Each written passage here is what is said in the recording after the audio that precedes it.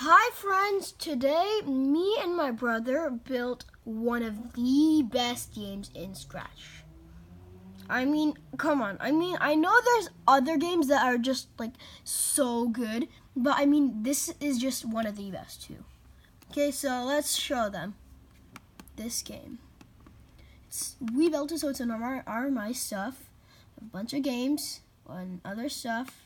It's called Farm Run. I know it doesn't sound that interesting, but it is. You guys just watch.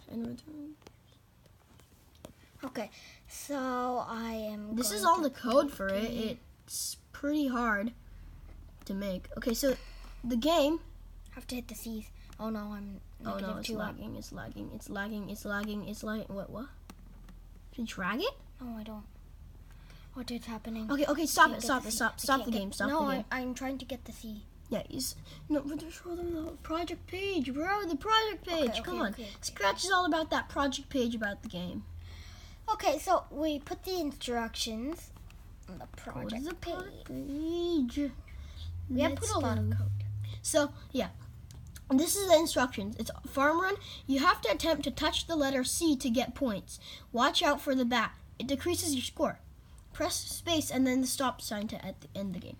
We thank Fruity301 for lending us the idea and some code, but our game is different than his. So his game was Catman, where you had to fly and touch the clouds, and if you touch the bat, you get minus points. But it was flying, and then that was different.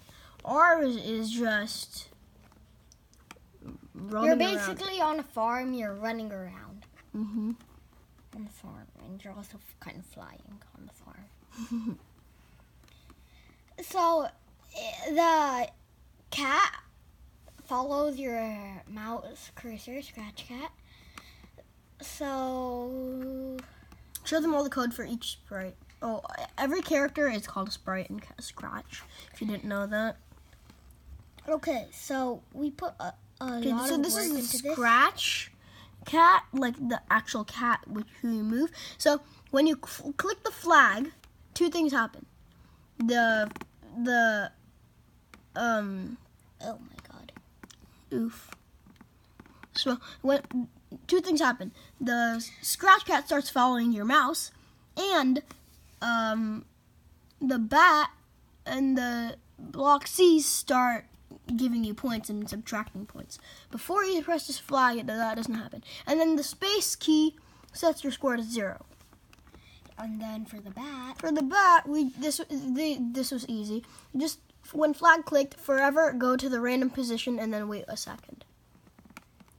Same with the block C.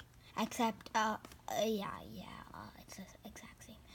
So yeah, that's our OP project, the coolest one in Scratch. Okay, fine. It's not the coolest, but I mean, come on, it's I'm really gonna good. play it once. Okay, yeah, play it again. Flag. It's pretty easy, kind of. No, but you don't know where. Okay, wow, you just touched the bat. You just touched the bat again. It's actually a really fun game, and you get to choose whenever you want to stop. I mean, you legit just touch the space bar and then press the stop sign. Yeah, literally. I touched the space bar. Reset my score. Oh my god, I got a score. Okay, and then... No, actually, preferably you should first press the stop sign and then press the space bar, because it still works that way. It does? Let me try. I'm gonna get some random score. Press the flag first. -1. Okay, my score is at... okay, my score is at -2. I stop, and then click. Oh, it works. It works. Cool.